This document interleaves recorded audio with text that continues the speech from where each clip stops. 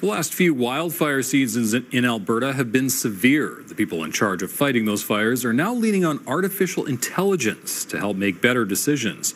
Jeremy Thompson has more on the AI model Alberta Wildfire is using to help predict when and where fires will happen.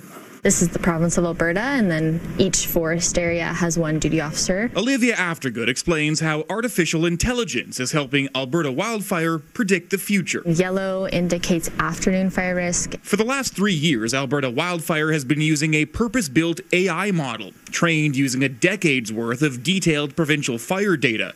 That includes where fires have happened in the past, what caused those fires, the fuel they burned, and even whether they happened on a holiday weekend. Without this tool, you would just go in and you would look at all that data, and then from your past experience and other things, you would kind of say, okay, I think we might get a fire today. I'm going to plan for that. Planning for a wildfire means deciding where to deploy limited firefighting resources, from people to expensive contracted machinery. Their observation was that we spend money on trying to be preventative, and a lot of the times that those resources just idle. The AI predictions can help wildfire officers distribute crews and machines more efficiently.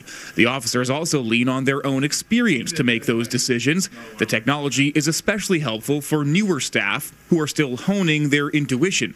This allows them to sort of get people up to speed quicker and level the playing field a little bit. Sometimes that lack of experience can really, it can be really stressful for some people. So this tool is really meant to kind of help them on their journey as they're getting more comfortable in those fire management roles. The model is updated with new data after every fire season. Building institutional knowledge, Aftergood believes, will lead to better fire protection for all Albertans.